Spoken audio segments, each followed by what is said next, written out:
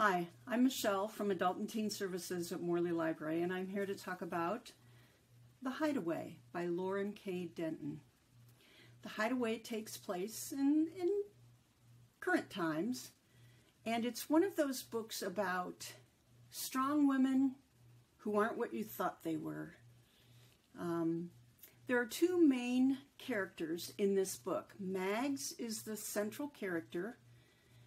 She comes to the Hideaway as a young woman in her 20s, and she never leaves. She stays, despite a lot of people trying to get her to go back to her original home.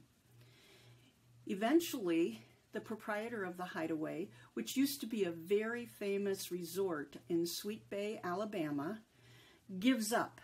The place is no longer profitable. It's filled with homeless elderly artists who are enjoying a free stay. And Mags is left the building, and she makes a go of it. Now, Mags is not who she seems. Mags has a granddaughter who is the second main character in this book. Sarah lives in New Orleans, and she has her own high-end antique shop. She does design work with antiques and is well known in New Orleans for doing beautiful makeovers of people's homes. Mags hasn't been to see her grandmother for a while, even though it's just a few hours to Sweet Bay from New Orleans. And she gets a call that her grandmother has passed away. Sarah packs up her bags, and she's going to spend just a few days in Sweet Bay, Alabama, to get ready to sell the place. She finds out that she's the owner of it. She realizes that maybe there's more to this than meets the eye.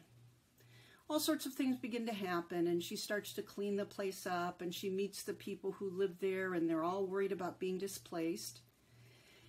And lo and behold, she starts to investigate who was Mags. She doesn't really know her. Sarah's mom and dad had died in a car accident. Her mother was Mag's one and only child, and Sarah was only 11 when this happened, so she really doesn't remember much about her parents. And Mags really doesn't tell her a whole lot.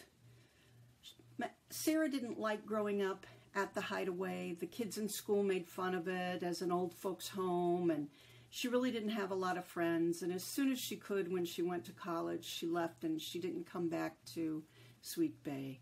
So as she's cleaning and trying to decide what to do with this huge mansion that once was a well-regarded and well-sought-after resort place, she begins to understand her grandmother a little more, and she makes some surprising discoveries about who her grandmother was and who she is. I really enjoyed this book because it wasn't maudlin, it wasn't sweet and sappy, it was real people, not rich people, not people with the best in life, but people who had made a life and were happy with what they made.